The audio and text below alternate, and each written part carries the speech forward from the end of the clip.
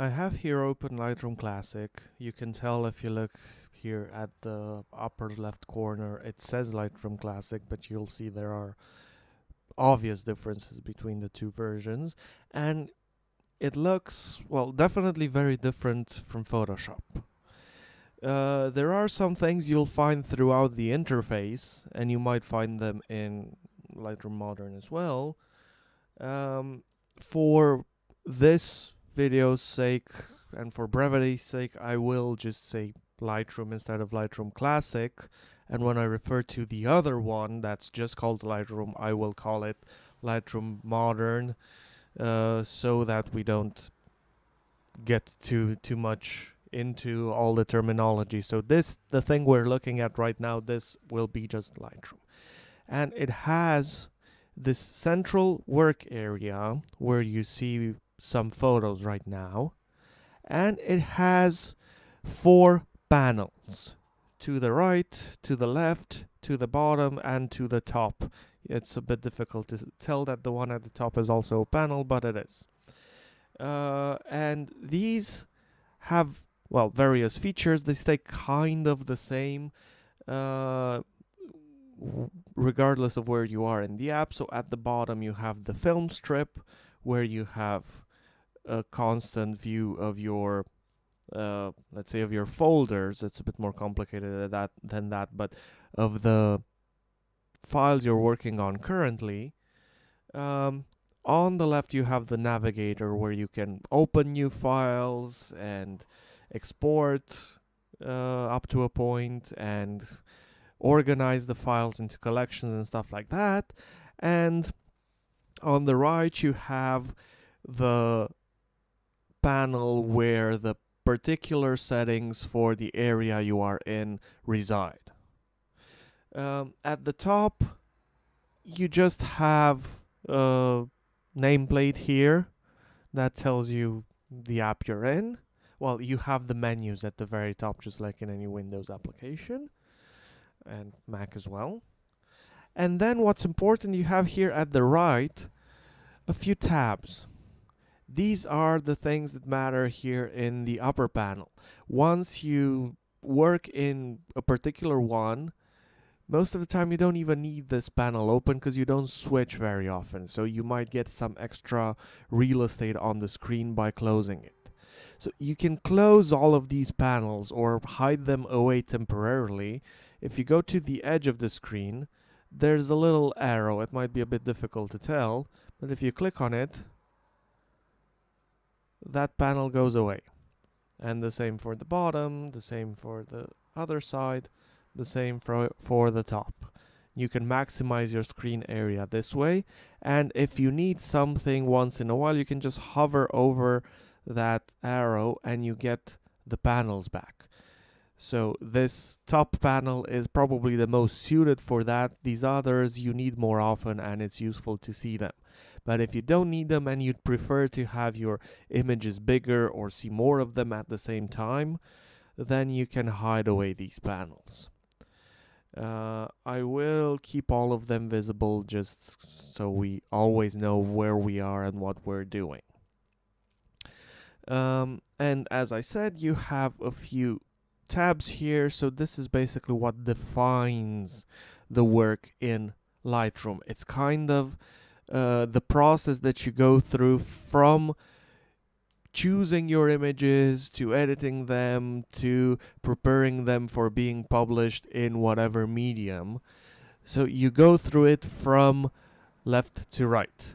First of all, you have the library tab, where we are right now, where you import your images and you organize them. You look at them, you decide which ones you want to keep, you give them keywords so you can find them afterwards, you can look for them, you can filter them, you can rate them and stuff like that. We'll look at that. Then you have the develop tab, which is basically where we do the editing. And here in the right panel, you have all of those options that you had in Camera Raw. Then we have the map tab. And while I will focus a bit more on the library and develop tabs, these other ones are not that let's say that useful for our particular purposes. I will briefly tell you what they do, but if you think you need them, you can go into them a bit more yourselves. So you have the map here, which places your photos so you can navigate geographically. If you have photos taken with your phone or photos taken with a newer camera that has GPS tagging that tells you where the photo was taken, then those photos will show up on the map and you can navigate to them directly like this. You can also place images on the map so you can organize them that way, or you can insert GPS data yourselves if you really want to work that way. Now, at this point, I don't really have, from what it seems, any photos taken with my phone imported in Lightroom, so nothing shows up. But normally, you would see these kinds of tags on the map itself, and that's kind of it. You can't really do more than that. You have some information about the files you're working on. You have an overview of the map here so you can navigate it, especially if you're zoomed in a lot. But that's kind of it. That's the map tab.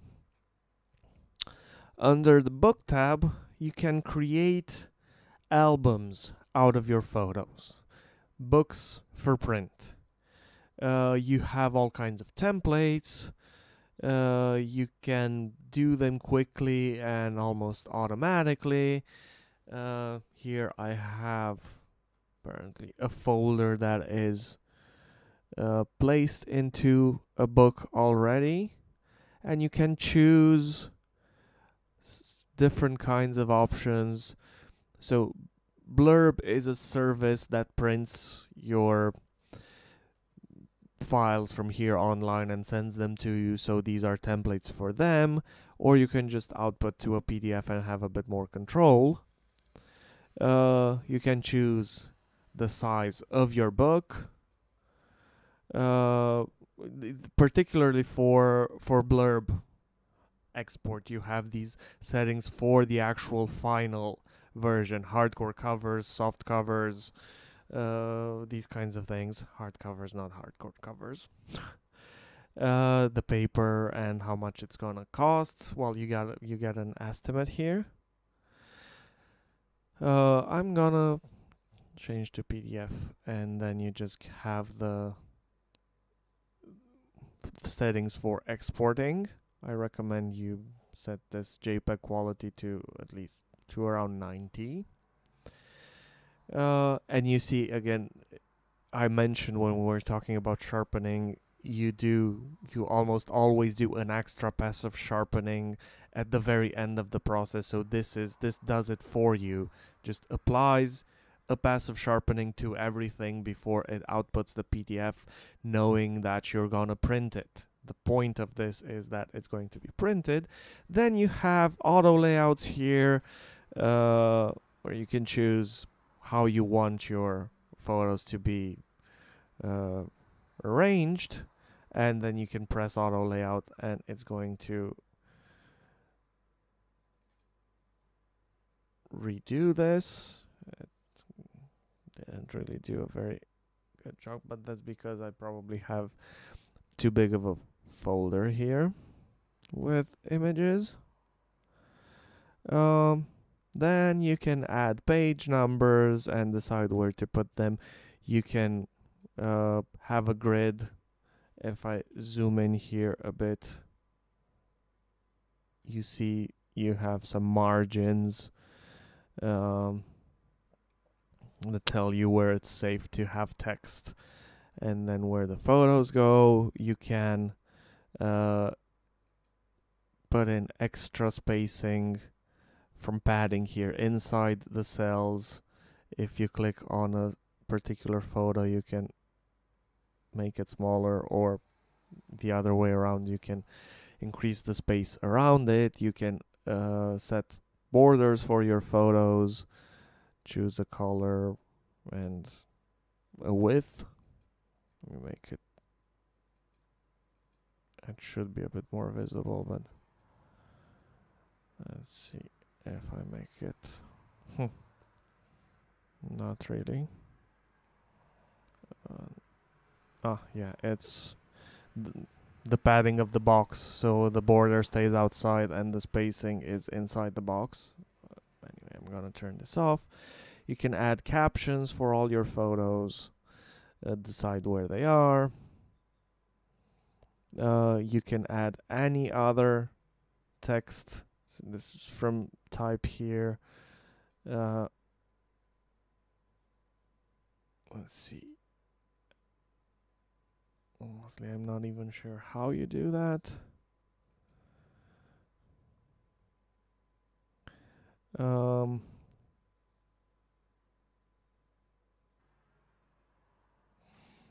No, sorry, that's for getting access to the settings for the text once you have it active above. So it's just size, font, that kind of stuff. You can apply backgrounds to all the pages if it's checked to apply globally, and you can add photos or just colors, or to one particular photo if you uncheck apply background globally. That's how you do it. And then you can export the book to PDF, and you're gonna have a PDF of this kind of album. Now, I don't particularly recommend you doing it this way. It's fast, it's automatic, and you have some options, but honestly, if you really want control, you will use a layout application such as InDesign, for example, to create albums if this is something that you need. The slideshow tab helps you create slideshows for websites, and again, you have all kinds of options here. You have templates. You can write your name. You can put in captions, backgrounds, buttons to forward and backward the slideshow, opening intro screens and ending screens where you can write text and put specific images. You can automate it, have music in the background, and make it run automatically when you turn it on. And let's see if I preview this. This just made things from a folder automatically, and then you can publish these to a website, or you can send them via email or stuff like that. So yeah, if you need something like this for a presentation, for I don't know, to send with a CV, for example, to get a job or something like that, you might do something like this. Again, the use cases are not very many in my particular opinion. I'm gonna cancel out of this because it's going a bit slowly. You can also prepare your files for print, as in if you want to, I get a little tutorial. If you want to print a few sheets of images, or if you want to print them repeatedly, like for example, if you have portraits which you want to print really small, like 3 by 4 centimeters or smaller, and you want to print several on one sheet, then you can have them from here. At the top here you have a layout, so you can print a single image or packages of images, where you have several of them, and you can just drag images from down here and arrange them, and have, like I said, for a portrait, you might want to have the same image several times, or for a if you want different images at the same time, you can choose a custom package. This just brought in all of the images I had selected, and you can arrange them however you want, so you can then print them. You can rotate them to make the most of your paper. You can, again, you have guides and grids, so you can arrange them more easily. You can set up specific kinds of packages with various proportions for images and sizes. And you can just maybe drop an image inside a box, so you get it to fit to the wider side of that box here. You can have a background color for the page as well, and watermarks and cut guides. These can be very useful. You have a few lines to help you cut the photos after you print them. Choose resolution, again, another passive sharpening, and you can print straight from here, or again, you can print to something like Adobe PDF and print and take your files and print them somewhere else. And then you have export for web, where again you have automatically created web galleries, and you can choose from various kinds of templates, and you see it automatically generates something. And again, you can put in text, colors, decide the size of the images, decide what happens when you click on them, if there's a little animation or if there isn't.